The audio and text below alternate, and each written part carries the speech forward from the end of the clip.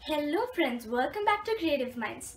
So today we'll be looking something different. Yeah, it's MIT App Inventor. What exactly is this MIT App Inventor? MIT App Inventor is a platform where we can create several apps. It's mainly used for creating apps. And it's very easy. Trust me, it's very easy. And it's absolutely for free. I hope you got a brief idea on what is MIT App Inventor. So what will we be doing today? Today we'll be looking at how to open MIT App Inventor and how to start a new project, what is the designers and blocks section, how to use it, and we'll be looking at how to run our app. So before doing all these things, I would like to talk about the AI Companion and the emulator. So AI Companion and emulator is used for running our app. Either is fine. You can either install your AI Companion or your emulator.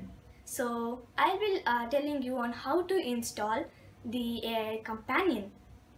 So in your Android device like mobile or tablet, go to your Play Store and then just type in the Play Store, just type MIT AI2 Companion. After doing that, hit the install button. And now you are done. So you will see two things, which is scan QR code and connect with code. So let's explore them on how to open MIT App Inventor. So to open MIT App Inventor, go ahead to your Google Chrome browser and type MIT App Inventor. So I'm sure you can see the first link. I'm gonna click on it. Yeah, this will redirect you to this page. I'm giving this link, website's link in the description box below. So we're gonna click on create apps so that it can lead to the fascinating app.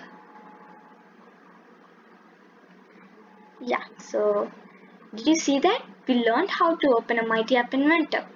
Now let's start our new project. So click on the start new project and then it shows this kind of dialog box, and I'm gonna give my project a name. So I'm giving it as test 2.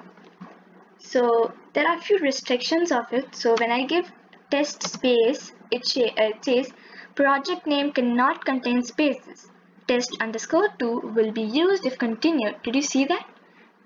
There it should be no spaces. So I'm gonna cross the space, yeah, and I'm gonna give OK so that we can create our project. Yeah, did you see? Yeah, did you see that? We have learned how to open a MIT App Inventor and we have even started a new project. Now let's see what is the designer and block section and how to use it. So this is the designer section. Under designer section, you can see palette, viewer, components and properties. So what is palette? Palette is something you can drag and then put it in your viewer section. This contains a user interface, layout, media, drawing and animation, maps, sensors, social, storage, etc. What is this viewer? Viewer is something we can see, so like it shows how our app is. So the designer section just decides how our app should look. And component, what is components? Well, so from the palette section you drag a component and then place it to your viewer. In the viewer you can see all the things, so I'm just gonna drag a button and place it in the viewer. Did you see, as soon as I dropped in the viewer section, it has even come in the component section. So whatever we drag in the viewer section, it's gonna show in the component section. So it just tells you what and all components you have used. So now what exactly is this properties? What does it do? Well, properties give a better design of your app. So for example, this button is just normal. So we can change the text, we can change the color, we can change the thickness of the button and etc. So let me change the app text. So the text is text for button 1, and let me change it to like here, something like that. Okay, so did you see that as soon as I change, it has also changed? So we can do many things like that. Now I'm sure you have a pretty good idea on designer section. Designer section is nothing that it just allows, it decides how your app is gonna look like. Okay, now let's move to our blocks section. So this is the designer and this is the block. I'm gonna click on it. Yeah, did you see that? As I already told you, it's a block base, so it's full of blocks. When I click on control, do you see that? All the thing comes of blocks. There are many options over here. Wow. Fine. The blocks lets your app on how to act. As I already told you, that designer tells how your app is gonna look like, but this block section will decide how your app is gonna act like. Now you see in the designer section, yeah, there's only button, but what does this button do? Yeah, so something, when we click on it, it should do something, right? So that is why this block section is used for. So I hope you got an idea on what is a block section. So how to use it, you go to control anything and you're gonna drag this. Did you see that we have dragged our component?